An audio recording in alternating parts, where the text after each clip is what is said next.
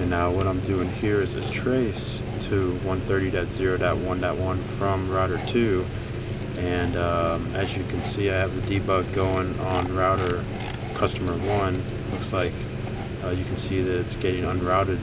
It's getting unroutable, so it's not making it. So what we want to do is go in here. I forgot to do this. Is we don't have a return path from customer 1 out. We don't have a default gateway or a default, a default gateway pointed out towards the ISP. So all this traffic's getting black holed. The easy way to do this with BGP, go under the BGP. On ISP router 1 and 2, we're just going to specify the neighbor 130.0.11.1, which is customer 1. Then we're going to put in here default originate, and that's it. So we're going to do that on both sides.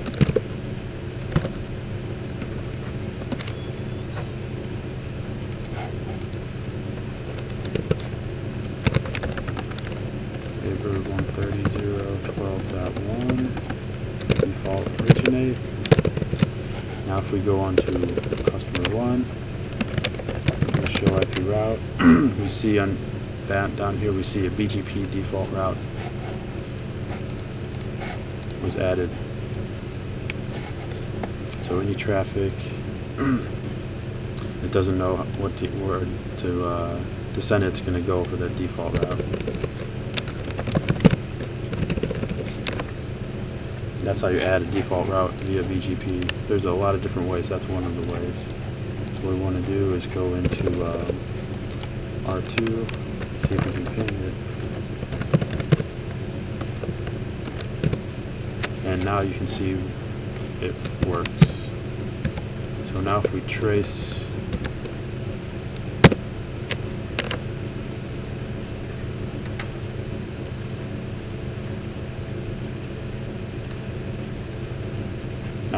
to 130.0.1.1, remember we're pre-pending over the T1, so it should prefer the T3 link.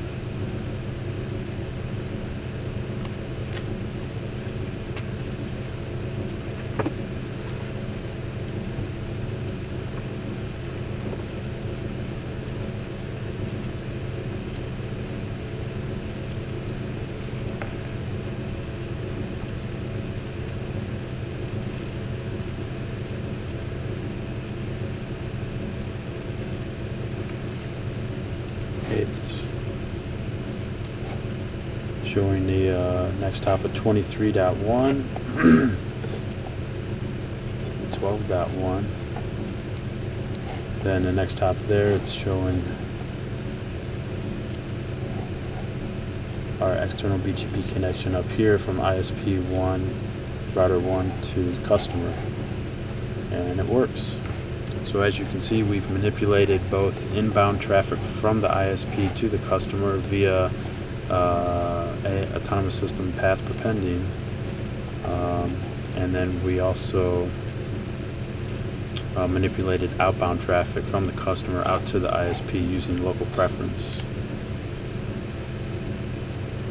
I hope you guys like the videos, and I'm going to